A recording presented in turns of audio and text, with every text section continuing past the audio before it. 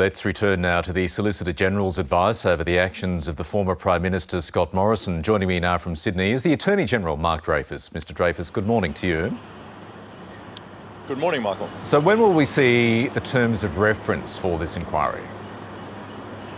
We're discussing this now, and soon the Prime Minister will be announcing what the terms of the inquiry will be into what was a very, very alarming advice from the Solicitor General that we got published yesterday. We've had an undermining of the principles of responsible government in our country by the former Prime Minister appointing himself to 5 ministries and keeping it secret. OK, so we wait to see how the inquiry will look. Will it be a judicial inquiry? For instance, will a former judge, be heading it up? As the Prime Minister said yesterday, it's going to be an eminent legal person inquiring into this matter, and we do need to inquire. We need to nail down all of the details, and we need to have recommendations as to how to make sure this never happens again.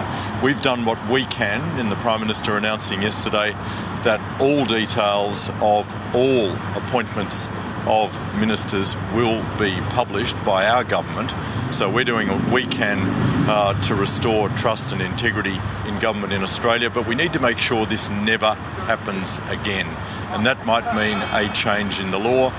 That's what the inquiry is going to help us get to. I know we're still waiting for the details, but do you foresee the framework of the inquiry being such that the former Prime Minister Scott Morrison would be compelled to appear to give evidence? Well, I'm hoping that won't be necessary, Michael. He's said that he'll cooperate with an inquiry, and he should. He still hasn't properly explained why he appointed himself to 5 ministries. This hiding behind the pandemic won't cut it. He kept it secret, which actually raises questions about what he thought he was up to. The inquiry is going to look into the detail, and of course Mr Morrison should be cooperating, and so should all of the former ministers in the government.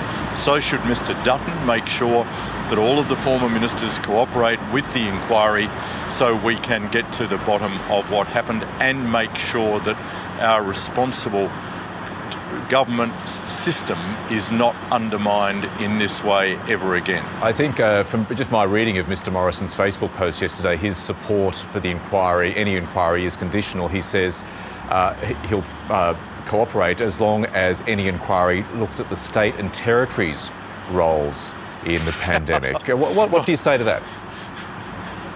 That's the sort of blame shifting we've become accustomed to from Mr Morrison, always pointing the finger at someone else, always seeking to drag in other people.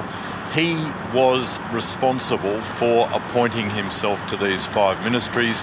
We need to hear from him, and we need to hear from the other ministers in the former government to get to the bottom of what happened. And he shouldn't be hiding behind the pandemic, and he shouldn't be pointing the finger at states and territories. This is about our national government. This is about the conduct of the former Prime Minister and the conduct of the former government, some of those former ministers are still in the Parliament. Mr Morrison's still in the Parliament.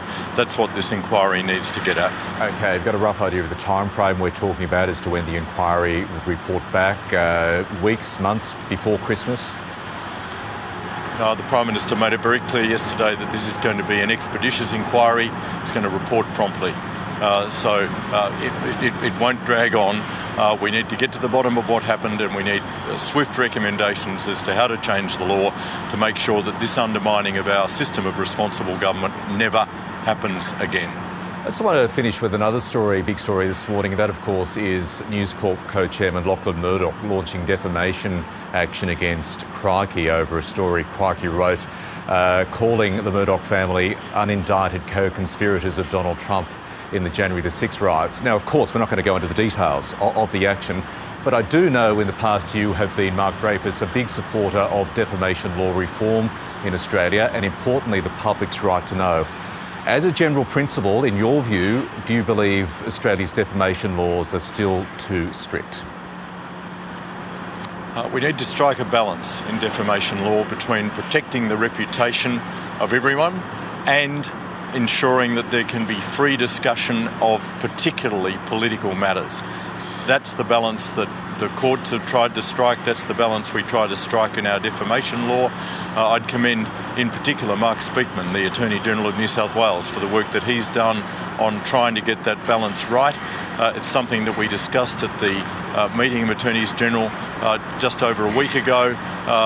Collectively, we are all working to make sure that our defamation laws are right, that we can have freedom of discussion of political matters, but at the same time, where it's warranted, protect people's reputations from unjustified attack. Mark Dreyfus, appreciate your time this morning. Thank you. Thanks very much, Michael.